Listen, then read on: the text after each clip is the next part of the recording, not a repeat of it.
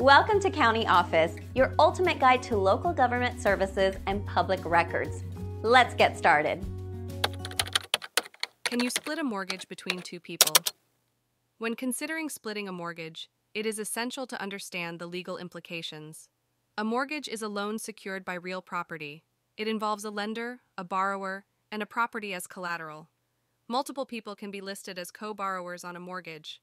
This means they share the responsibility for repaying the loan. Both co-borrowers' credit scores and incomes are considered during the application process. Lenders evaluate the combined financial profiles to determine eligibility. Co-borrowers are jointly and severally liable for the mortgage. This means each person is responsible for the entire debt, not just a portion. Ownership of the property can also be split between co-borrowers. This is typically done through joint tenancy or tenancy in common. In joint tenancy, each person has an equal share and right of survivorship. In tenancy in common, ownership shares can be unequal and do not include survivorship rights. It is crucial to have a clear agreement between co-borrowers.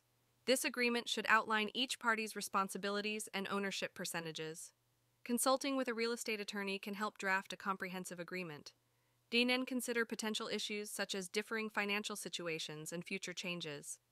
Co-borrowers should also understand the implications of one party failing to make payments. This could affect the credit scores of all parties involved. Splitting a mortgage requires careful planning and legal advice. It is advisable to thoroughly understand all terms and conditions before proceeding.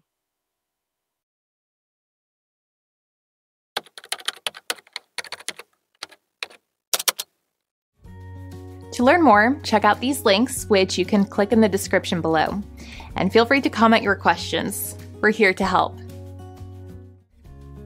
Thanks for tuning into our video. Please like and subscribe and leave a comment below. See you in the next video.